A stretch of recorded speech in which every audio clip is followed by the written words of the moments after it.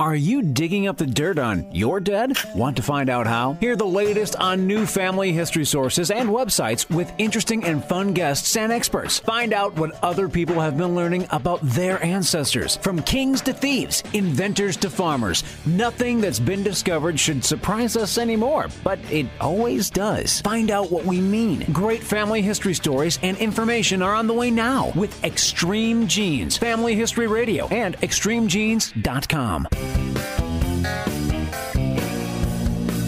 Yeah, I don't think Mother knew about this. Uncle Marvin was strangled by his own beard.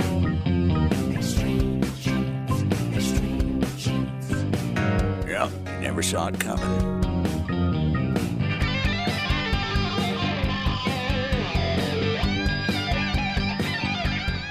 Welcome back, Genies, to Extreme Genes, Family History Radio, and extremegenes.com. My name is Fisher, your radio root sleuth, on America's first and only national radio show on family history, now heard on a growing list of radio stations.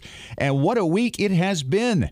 I am not going to out anybody here because I appreciate anybody who likes to fill us in on new discoveries and family history news stories. You are all friends of the show. But this past week was, of course, April Fool's Day.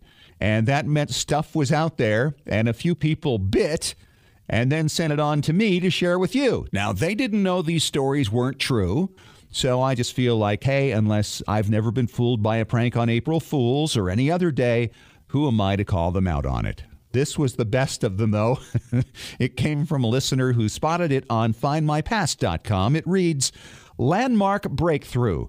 Death records for Dr. Jekyll and Mr. Hyde discovered on Find My Past. A horror mystery breakthrough. Find My Past is thrilled to announce an incredible breakthrough in one of the most famous popular mysteries of the last century.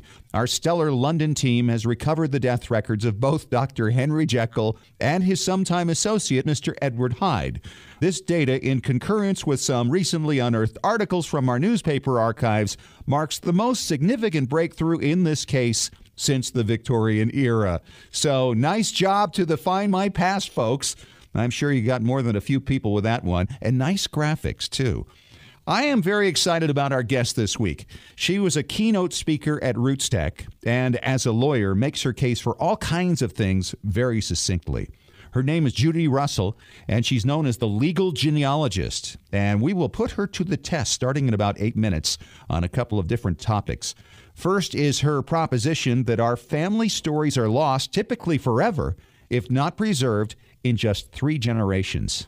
Yipes. I mean, there is a call to action. We'll get into that and what to do about it. Plus, when it comes to the law, what do we need to know as it applies to family history? I think what Judy has to say on that will be a wake-up call to many of us amateur researchers. I think I'd be putty in her hands if I was in a jury box and she was arguing a case. I guarantee many of the things she says will stick with you. You know, recently I read a book by Brian Kilmeade and Don Yeager called George Washington's Secret Six. I was on a short vacation and plowed through it twice in just a few days. It is about America's first spy ring based in New York during the Revolution. It is no less gripping a story than if it happened in the 21st century. What's more amazing is the lengthy research covering over a century of various researchers who put together the identities of all the spies except one female who remains nameless and likely will forevermore.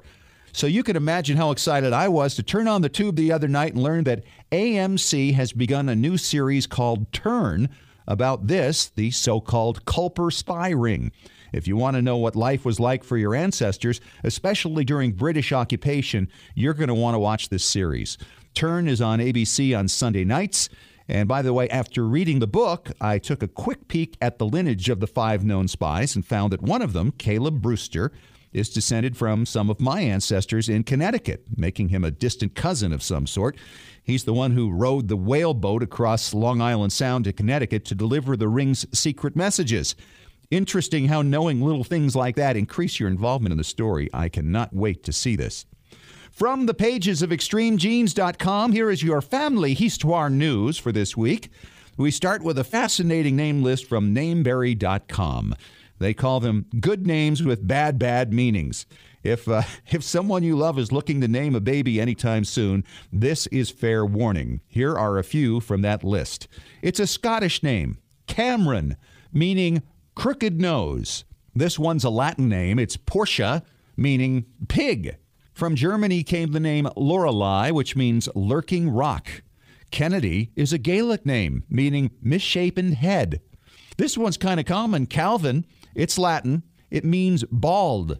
Mallory is a French name, meaning unfortunate. Avery came from the Anglo-Saxons, meaning ruler of the elves.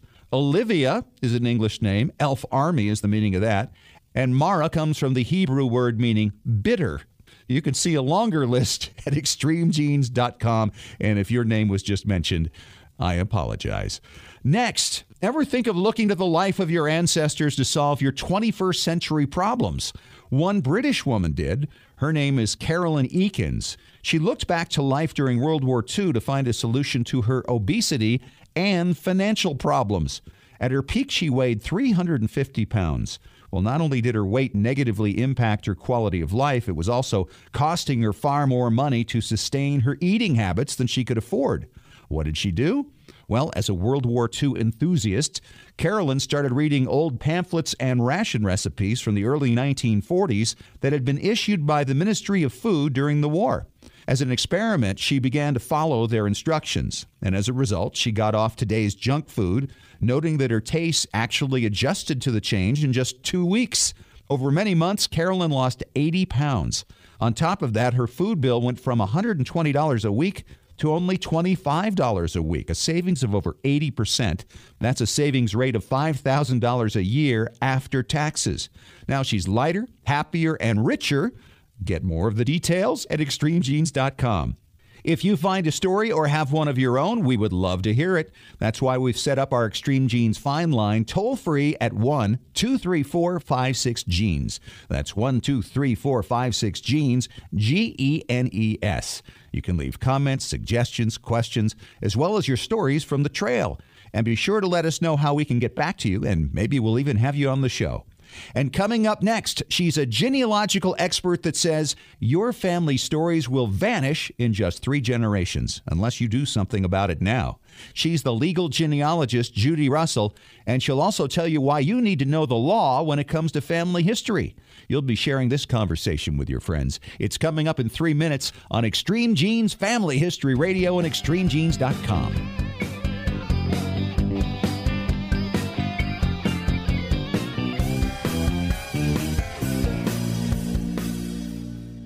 Your priceless 8mm home movies and your precious family videos are deteriorating right now. Heat, moisture, insects, dust, mold, time, they're all robbing you of your family's memories. It's time to preserve those treasures right now by digitizing them at tmcplace.com.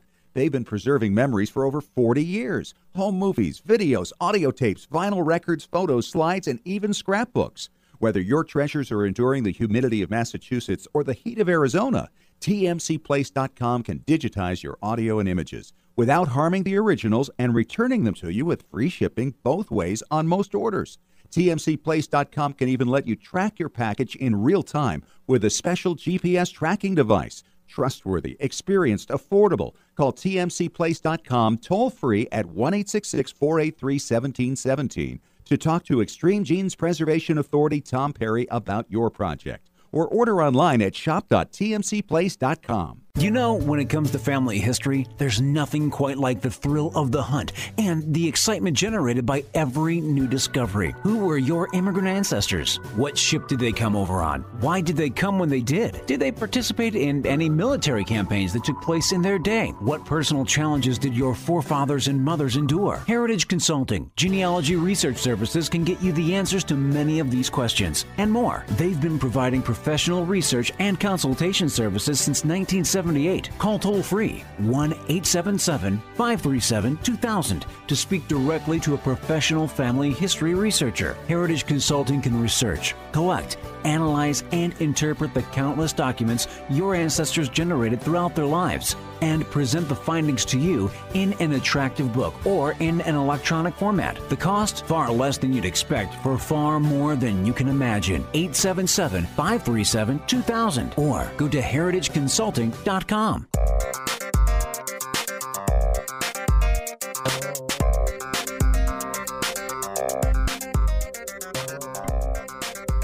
Hey, and welcome back to Extreme Genes Family History Radio, extremegenes.com. It is Fisher here, and I am so excited to have Judy Russell. She's the legal genealogist from New Jersey. How are you doing, Judy? I'm fine, Scott. How about yourself? You know, awesome. And, of course, anytime we get to talk family history, I love it. You were a keynote speaker at Roots Tech, and you really stuck something in my head that I haven't been able to shake ever since that event. And that was talking about how we lose our family history in just 3 generations. You want to explain that? Well, back in December of 2013, Judy Ramos had written an article in The Examiner. She quoted an archivist from the National Archives in Fort Worth. Aaron Holt said that it isn't unusual for us to have not only conflicting family stories, but just missing family stories in just 3 generations. That the stories have to be passed down deliberately and accurately if we're going to have them today. So just as it rang the chord with you, it really rang a chord with me, because I've found so many situations in my own family history where either stories have been lost completely or they've just been mishandled over the generations. You remember the old childhood game of telephone in kindergarten, and somebody says grasshopper at one end and it comes out helicopter at the other end. And we see that a lot in family history. Well, you're absolutely right, and I've been thinking about that too, because sometimes it has to do with the fact somebody dies young and they're gone, and nobody remembers who they were. For instance, my father never knew either of his grandparents on his father's side. I have exactly the same situation. Both of my father's parents were dead before I was born. And we're talking a later time period so that I can get records like Social Security records and their immigration records since they were German-born. There's a lot of information about them I'm never going to have because my father was very closed-mouthed about his family. There wasn't that deliberate effort to pass down information. So you're saying, in essence, we have to either do it by recording or by writing or some other means. And some other means can be the oral tradition of the family, as long as it's done deliberately and accurately. Okay, so wait a minute. You're going to have to help me understand, because we have on the one end the telephone problem from grasshopper to helicopter, but doesn't the oral tradition kind of cause that same problem, or is there a way to do it where it retains the accuracy? Well, speaking about modern times, those of us here in the 21st century, we have such a capacity to record audio, visual, writing,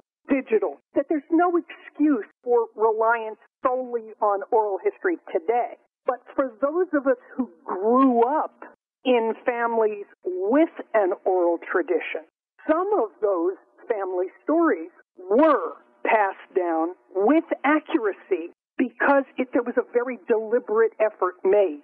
So we're talking 2 different time periods. If there was a deliberate and accurate method of transmitting it, grandparent to parent, parent to child, then today we may have those stories. The problem is so many of our families didn't do that. And by the time they got around to writing it down, it was helicopter and not grasshopper. One of the most, frankly, amusing aspects of this for me is the story that I first encountered when I first started doing genealogy, and I discovered that my 4th great-grandfather was a man by the name of David Baker, who'd served with the 3rd Virginia Regiment in the Revolutionary War. So, very exciting family history. The 3rd Virginia served with George Washington. The family story begins with Alexander Baker coming to Boston in 1635 on the ship the Elizabeth and Anne. He's got his wife and his 2 little daughters, has a whole bunch more kids in Boston, one of them being this Samuel Baker, and Samuel Baker marries a Mayflower descendant, and then they have this guy, William, who goes to Virginia, and he serves in the colonial legislature with people like Patrick Henry and Thomas Jefferson. And William's son is my 5th great-grandfather, Thomas Baker, and Thomas is right there on the main road in Virginia. I see where this is going. Every time George Washington comes down the road, he stays at the Baker home. It's a wonderful family history, finally written down by a cousin of mine in Texas in a book that he published in the 1970s. The problem is, none of it's true. Not one bit of that story until you get to Thomas, who at least existed. Yeah. You know, we did DNA testing, and we don't descend from Alexander Baker, which is okay because the Samuel Baker with the Mayflower descendant, that's not Alexander's son to begin with, and that Samuel didn't have a son named William. Oh, boy. There never was a William in the colonial legislature in Virginia. So it's a lovely story, but it's fiction. Right, and there's so many of those stories like that. We had one in our line about somebody being fathered by a nobleman, and it turned out to be a soldier with his servant. You know, for an egalitarian community like the United States, founded on the notion of overthrowing the royalty, the desire to find the royal ancestors is really kind of funny. You know, these stories get passed down, and either they're lost completely because they weren't deliberately passed down, or they're passed down in a totally inaccurate fashion. Right. And that's really what Aaron Holt was saying, that unless it is both deliberate and accurate, we end up today missing whole chunks of our family history. And I recall in your presentation you talked about that, how it's so essential that we document where our information comes from as we try to show the accuracy of these stories. It is critical, and it's critical for a lot of reasons. One of the reasons that people always point to is, well, you want somebody else to be able to track what you did. And that's true, but more importantly, when you're documenting that, you're doing an analysis on how good is the information. That's right. Here's a perfect example. My father's death certificate is full of mistakes. Now, that's a documented, certified state vital record from the late 20th century. Yes. But the information was provided by his third wife. She didn't know who his parents were. Mm-hmm. She didn't know how to spell the city where he was born in Germany. She didn't know so much of the information, and that's what's on record. Right, right. My mother's birth record is the same way. Spelled wrong, wrong middle name. They changed the name, spelled it wrong in the middle name as well. Yeah, so when we look at these records, we're not just saying, okay, this is the Texas state birth record or the Virginia state death record. We're saying who provided the information, and did that person know what the truth was or not? So that's what we're really doing when we're documenting this information. We're talking to Judy Russell. She's the legal genealogist. And Judy, this is fascinating stuff. Part of this whole thing, though, of gathering these records, obviously, is to basically create a collection from which then we analyze what we think is the truth or the best record we can create from all of them, yes? Exactly. The process in the genealogical proof standard, which is the process that we're all trying to get to, starts with the reasonably exhaustive search. We've got to look everywhere that the records of our families reasonably could be. We go on to citation because there again, we're documenting where we got it, and that's the first step in analysis and correlation. What does this document tell me that I believe, and why do I believe it, and how do I integrate that with everything else that I've found? That leads to the inevitable step, certainly in my family, of resolving the conflict. Yeah. When one record says A and the other record says not A, I have to do the analysis to decide what's right. And then the last step, and boy does this answer Aaron Holt's issue, is to write it down in a solidly reasoned conclusion. And that way it's not going to be lost for the future. You know, what you've just said here, I think helps a lot of people who are probably listening to this and going, oh, you know, it's hard enough for me just to do the research and fill out the charts on my program. And now you want me to go and do all this, but I think you're making the case why this is so important. But it's more than just that it's important for our family, for the pedigree sheet. The real situation here is that we're losing the story. Right. Everything beyond the names and birth dates and begats. What I want. One of the stories that I told at Roots Tech, I want the story of not my fourth great-grandfather, but his brother, who died at the Battle of Trenton in 1776 with George Washington's troops. And if I don't do all of those steps, I'm never going to find the one piece of paper that exists on the face of this earth that talks about Richard Baker and his loss in that battle. And I assume he has no descendants. He probably died young, unmarried. He died young, he died unmarried, and even his name wasn't passed down. One brother named a son Richard, and there were no next generation Richards. Even the name was gone after 3 generations. And so, in essence, he belongs to you because he has no one else. Obviously, you want to know those things because he made a great sacrifice. We all do. Everybody descended from that family wants to know about Richard Baker. It's part of who we are. It's part of the sacrifice that David, my 4th great-grandfather, and there are a lot of us descended from David, it's part of what made him who he was. And that's what he passed down to his children and their children and their children. Right. It's that we're all interconnected. It's the story of everybody together and what they went through. When a baby dies, how does that affect everybody? You betcha. And that's where we need those documents. We need to go through those steps. Because I may have found out somehow that there was a Richard Baker, but how do I know what his story was and how he's connected to me? All right. We lose the stories in 3 generations, says Judy Russell. She's the legal genealogist. Judy, can you hang on? We'll do another segment here. We're going to talk about why it's important to know the law when it comes to doing genealogy. Sounds great. All right. It's coming up next on Extreme Genes, Family History Radio, and ExtremeGenes.com.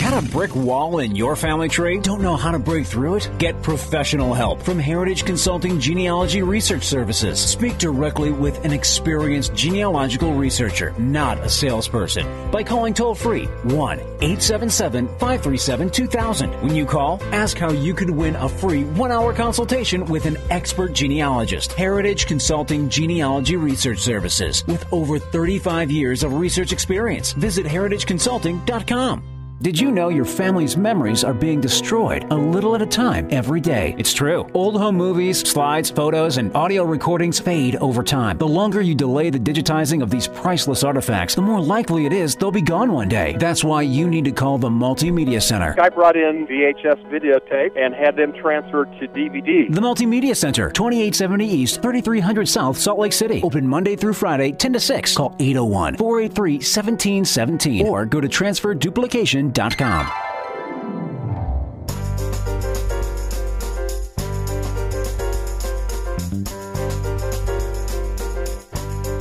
welcome back to Extreme Genes, Family History Radio, ExtremeGenes.com. It is Fisher here, your radio root sleuth, with Judy Russell, the legal genealogist. And we just had a fascinating conversation about how we're losing our stories over just 3 generations. And now, Judy, I want to get on to this whole thing about legalities in genealogy, because there's certainly many complications out there concerning copyright laws and photographs and who owns an image and who owns the original and what we do and what do we need to worry about. And you being a legal eagle, maybe you can fill us in on some of that. You know, part of the issue that we have is that we're always relying on something that was created by somebody else. That's right. Whether it's a book or a record or a document or a photograph or a website, every bit of that was created by somebody else.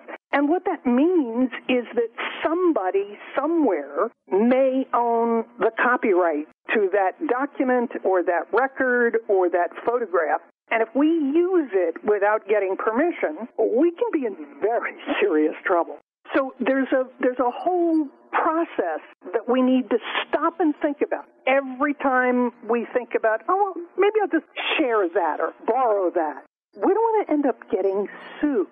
And that's the big concern in copyright. The statutory damages for a single copyright violation run into tens of thousands of dollars. So somebody owns, say, a book, right, and maybe it's out of print, and the person who wrote it is no longer living.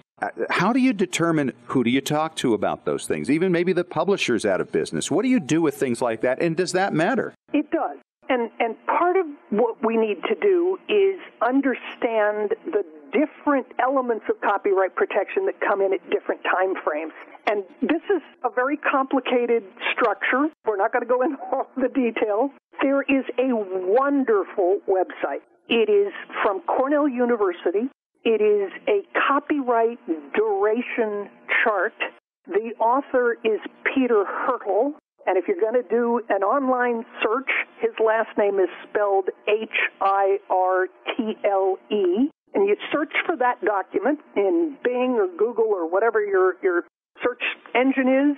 You're going to come up with a chart that's going to take you through every possibility for every document, photograph, anything you come across. That's exciting stuff. So it just depends on the medium, and they all have different durations, I assume. It's not so much the medium. What it is the time frame. Okay. Anything published in the United States before 1923, so all of those digitized Google books from the 1800s and the early 1900s are totally out of copyright. That means they're in the public domain. If they're in the public domain, you can use any portion of them any way you want. No restrictions whatsoever. So what about these that go back to 1923, 24? The publisher's gone, the writer is deceased. It's still technically in copyright. Obviously, they're not making any money off this, so there's not a financial situation involved in that. How do we deal with that to make sure we do it right? That's a real problem. It's called orphan works. Recognized legal issue that is perplexing. The U.S. Copyright Office wrote a multi-page proposal to Congress back, I think it was 2005, saying we need some way of making these orphan works available to researchers and others to use, and Congress has done absolutely nothing with it. Now, there does seem to be some movement here in 2014 towards another look at this problem of orphan work. But yeah, it's, first of all, we as genealogists probably have the least complaint because we're supposed to be able to find the descendants of the people who wrote these things. Right. That's what we're supposed to be good at. So are those descendants then those who would retain the copyright on behalf of their ancestor? It's possible. And again, I know that my standard response to a lot of legal questions is, it depends. But let's say, for example, that I wrote a book and I leave a will, and in the will I say, I leave the copyright to my book to Rutgers University, my alma mater. In that case, my descendants don't own the copyright. Rutgers does. Okay. To be precise, Rutgers Law School is the school I graduated from. Okay. But now let's say I don't mention the copyright in my will, or I don't have a will. Then it's going to pass in a different way. But yes, ultimately it's going to be an heir, somebody in my family who has the rights to the property that I didn't mention in the will.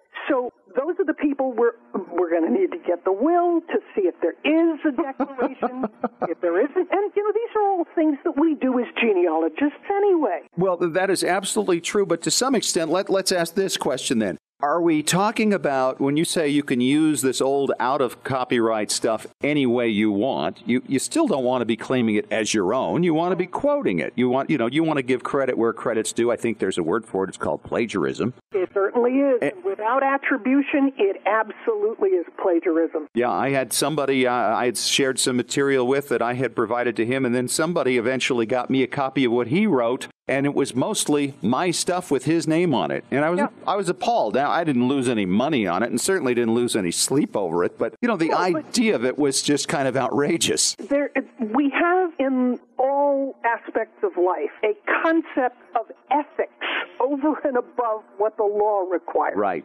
Stealing somebody's ideas, stealing somebody's words, it's still theft. That's right. And maybe the law isn't going to do anything about it, but boy, oh boy, it's still just plain wrong. It stinks, doesn't it? It does. Now, if you want to use a small portion of a work that's in copyright, so it's got copyright protection on it, but you just want to use a paragraph or one little part of it, it may qualify under the law as what's called fair use.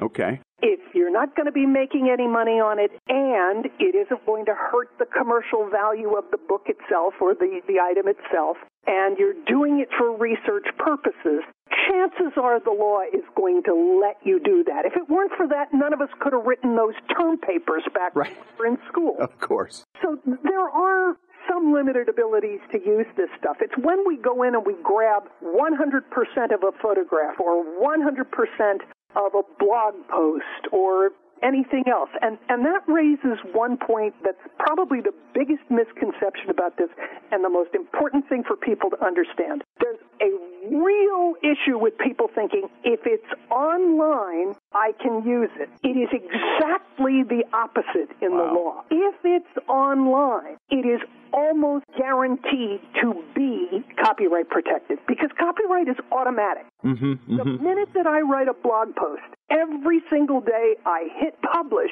in my program and I have the copyright to that blog post without doing anything more. All right, real quick, because we're running out of time. Photographs. Is there a difference with photographs that are out there in terms of copyright duration? No, there's no difference at all. Okay. And that, again, is a good reason to go to that copyright chart, get an idea of how long copyright lasts, and if it's within copyright, 2 simple words, get permission. Great advice. She's Judy Russell. She's the legal genealogist. We've learned so much today, Judy. Thanks so much for joining us. Thank you for having me. And coming up next, it's Tom Perry. He is our preservation authority with more on how you preserve your photographs, your films, your videos on the way on Extreme Genes Family History Radio and ExtremeGenes.com.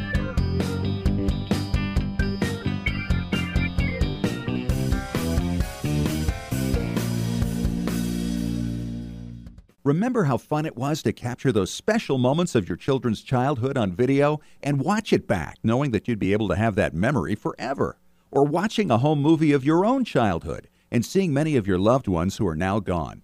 If you haven't yet digitized those family treasures, you're at risk of losing all of them with each passing day. Time and elements slowly destroy videos and film, as well as rare old photos and audio recordings. Rescuing your memories is what TMCPlace.com has been doing for over 40 years. They can transfer all these discs and hard drives so you and your family can enjoy them digitally for generations to come, and without damaging the originals. They provide free shipping both ways on most orders. They even offer GPS real-time tracking of your package so you can be confident that nothing can ever be lost in transit. Call toll-free 1-866-483-1717 to talk to Extreme Genes Preservation Authority Tom Perry about your special project, or order online at shop.tmcplace.com. How's your family history research going? Are you stuck on a difficult line? Don't know how to start? Let the professionals at Heritage Consulting Genealogy Research Services help. Heritage Consulting has been providing professional research and consultation services since 1978. They can help you find your own personal family history for far less than you would expect by researching, collecting, analyzing, and interpreting the numerous historical documents your ancestors left in their lifetimes. They'll then provide you with a professionally written report in book or electronic form that you and your family can enjoy for literally generations. Knowledge of your ancestors forges stronger ties within your family and helps children better appreciate who they are within the context of your family history. Call Heritage Consulting Genealogy Research Services right now. The call is free. Dial 1-877-537-2000. That's 1-877-537-2000. You'll speak directly to an expert genealogist. Find out more at heritageconsulting.com.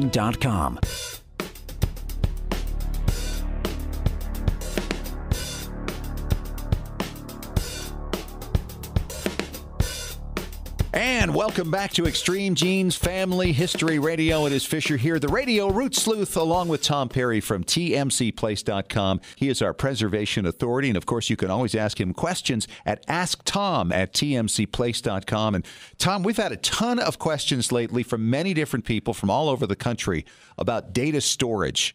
And I thought maybe we'd kind of combine those and really spend a lot of time today on that topic. Oh, yeah, I think that's a great idea. I've got so many different people asking about, hey, I saw this on the internet, I saw this in the newspaper, is this the best way to go? And let's do that. Let's talk about some different storage ideas. And, I've done a lot of research on the internet, and, can drop a couple of names to let people know, hey, this isn't just my opinion. I've done some research on this. All right, let's get started then with USB storage. Okay, good. That's a good place to start. If you want more information, you can go to Lifehackers, Digistores, or Cadzo Tech, which is CADZOW Tech. They have a lot of information on USBs as well.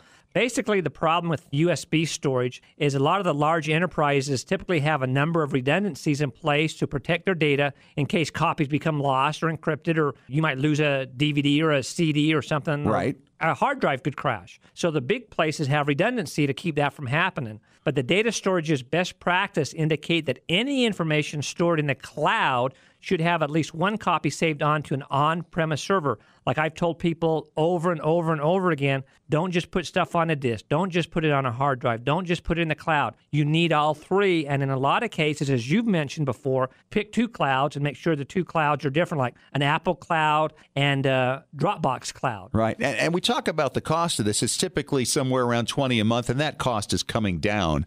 Because there's so much competition going on for it. How much money is reasonable to spend on storage? And I guess that's a question that's very individual. Oh, yeah, and it comes right back to, what's it worth to transfer your videos or your audio cassettes or your film? What's it worth? And I tell people constantly when they call and come into one of our locations, I say, you go and spend, say, $500 on a widescreen television, give it to your kids for Christmas. The life of that's, 3 or 4 years, 5 years maybe if you're lucky. If you go and spend that same amount of money transferring your home movies and videos, your kids are going to have it, and your grandkids are even going to appreciate it more than your kids, and it'll be something that they have forever. Absolutely. It's really smart, and you got to be so careful that you keep this stuff in really, really good condition. And this is kind of like my wife's got a back that's been troubling her lately. And so she's had to make a decision about going to the chiropractor. Do you do it after your back falls out again, or do you do it ahead of time as a preventive measure to keep it from happening in the first place? And so, ultimately, you're going to wind up paying the cost of losing your data. Exactly. Either ahead of it or after it. And so this is really good advice, Tom. Oh, it is. In fact, I remember there used to be, back when we were young and television was kind of new, there used to be a transmission place that said, pay me now or pay me later. That's right. And that's what it is. And the thing is, the older it gets, the more challenging it is to restore it because it gets worse and worse and worse. We had somebody bring in some photos the other day after they heard last week's segment and says, hey, I've had this hanging in my living room, and unfortunately there's direct light that's been hitting it. And it has all these little frames. They take off the frames, and at the corners you can see the picture looks perfect, and the other part is so faded. And so we can go in and we can restore that.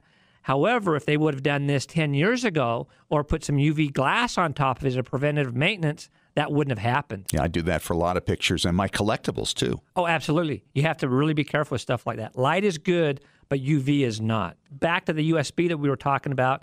According to InfoWorld, right now, the price of USB drives is basically about 66 cents per gigabyte. So it's about, $85 for one that size. Now, my rule of thumb when I buy them, I usually see them in most stores are about $1 per gigabyte. And so if it's that or less, that's okay. But be careful that there's different qualities too, and go on the internet, research, and find out which are the best ones to get. And as I tell everybody, and please listen to this, USB is not a permanent storage solution. USB is a convenience, like having a pill box on your keychain. Put something on there that you need to go to a friend or you're going to a convention and want to download some stuff. But then when you get home, put it on your hard drive. Dump it to your hard drive ASAP. All right. More on storage, the right way to do it, coming up with Tom Perry when we return on Extreme Genes, Family History Radio, and ExtremeGenes.com.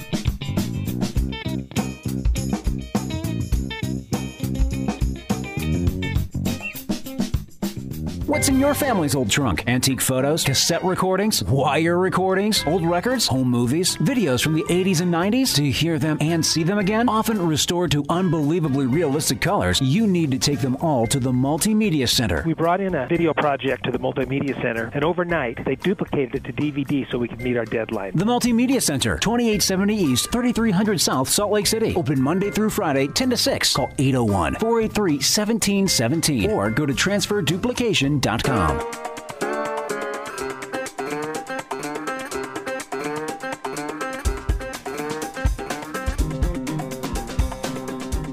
And we are back at Extreme Genes Family History Radio. ExtremeGenes.com is Fish here with Tom Perry from TMCPlace.com. He is our preservation authority. And Tom, we've been talking about storage here. We talked about USB storage, which you say is a convenience.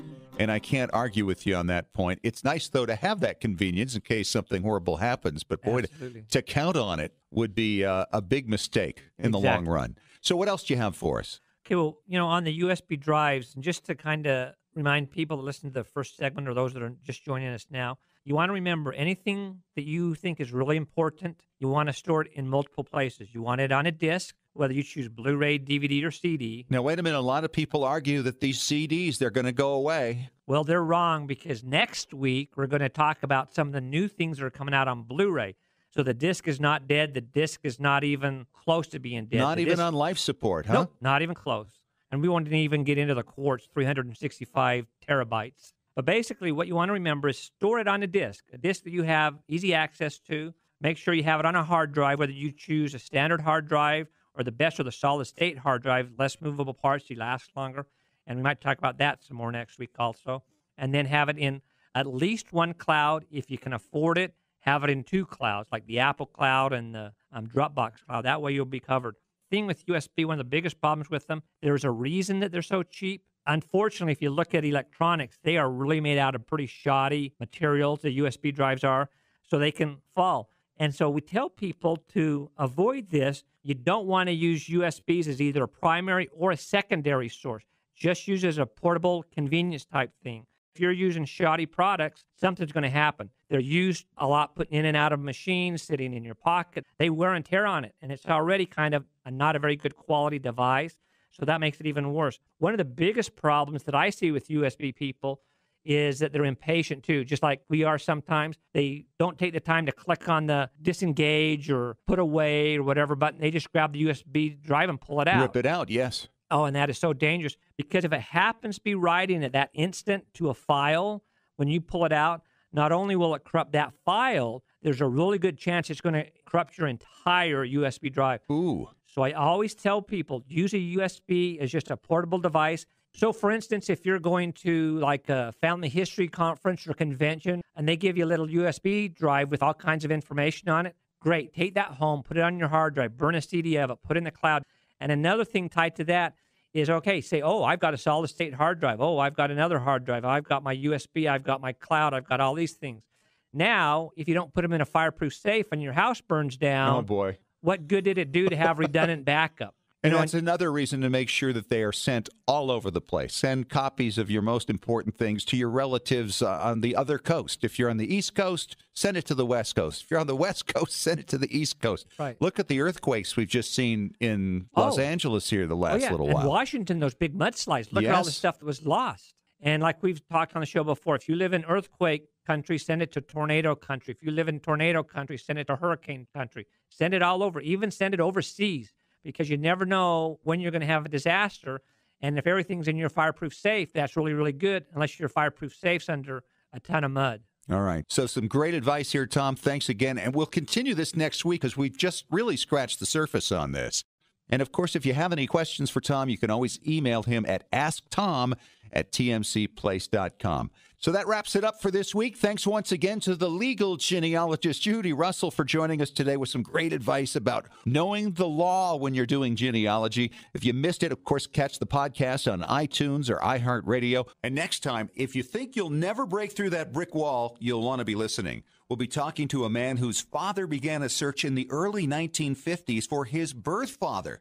Decades later, his son searched the world for answers. And finally, over 60 years later, the case has been broken. It's a great listener story. Don't forget, you can catch up with our podcasts on iHeartRadio and iTunes. We'll see you next week. And remember, as far as everyone knows, we're a nice, normal family.